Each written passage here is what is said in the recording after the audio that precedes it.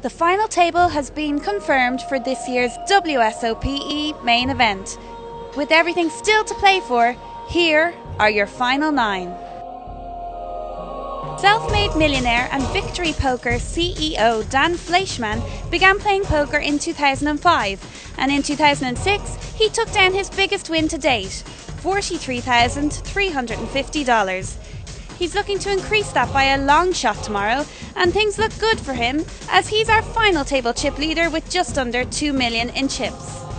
We spoke to him just after play ended.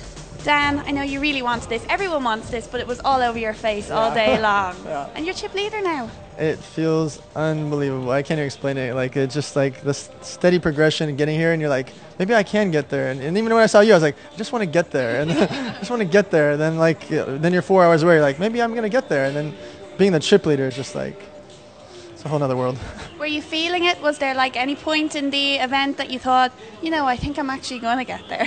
Yeah, I think it was the second Phil Ivey got knocked out. I didn't have a care in the world. Because the number one, or the only player in the world I'm scared of, got knocked out. So there's 60 million other players in the world, but I'm not worried about any of them. It's just that guy. And the second he went out, I went from 300K to 1.5 million, like that.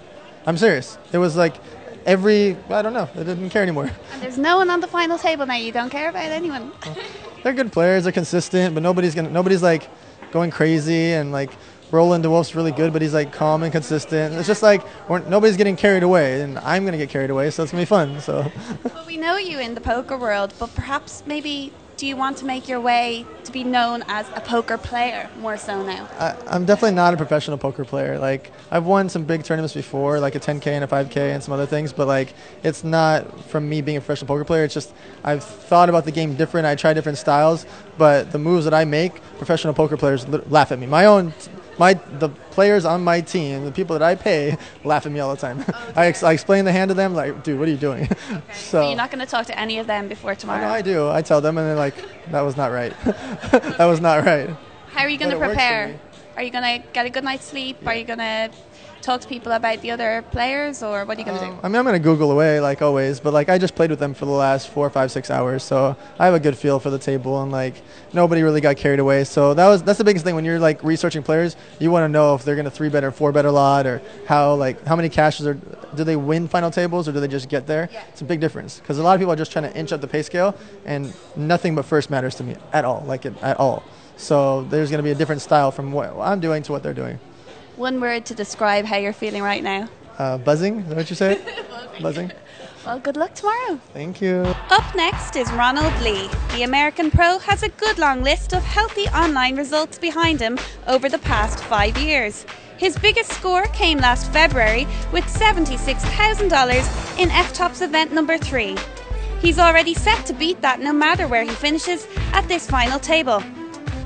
Lee is second on the leaderboard with 1.9 million in chips. Third in chips is online high-stakes specialist Danny Steinberg with 1.5 million in chips. After finishing 395th for just under $32,000 in the main event in Vegas this year, Steinberg is now set for the biggest live cash of his career. Fourth in chips with 1.37 million is the most well-known player of the bunch, Roland the Wolfe. The Full Tilt Poker Red Pro has more than $4.6 million in lifetime winnings and is one of the only 2 people to complete poker's Triple Crown, which means victories in a World Series of Poker event, a European Poker Tour event, and a World Poker Tour event. The short stack to Wolfe came back to make the final table, so we asked him how he persevered. I don't know, just kept doubling up at the right times and finding some nice hands, and just ran well, which you have to do in these things, and it was tough. Are you excited? Yeah, I'm excited. It's good to go home to sleep in my house. That's a big advantage though, right, as opposed to staying in a hotel. That's true, yeah. And who would you kind of look at the table to be, worthy opponents that, you'd have to put up a fight with? I think everyone's tough. When you get to this stage, people aren't going to give up easily, so I wouldn't want to single anyone out in that respect. Our second Brit at the final table is James Board. His biggest win was second place in a $500 deep stack extravaganza, where he took home $29,000. He's looking for his first major win, and it just so happens it could be at one of the most prestigious events in the world. Board is in 5th place on the leaderboard with 1.33 million in chips. Sixth in chips with $842,000 is Brian Powell. The American's biggest win came at this year's WSOP main event, when he finished 66th for $90,000. Powell is guaranteed at least $110,000 in this event.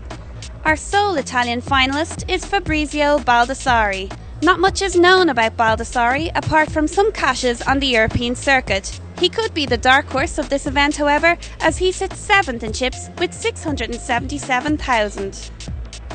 Our first of 2 French finalists is Nicolas Levy.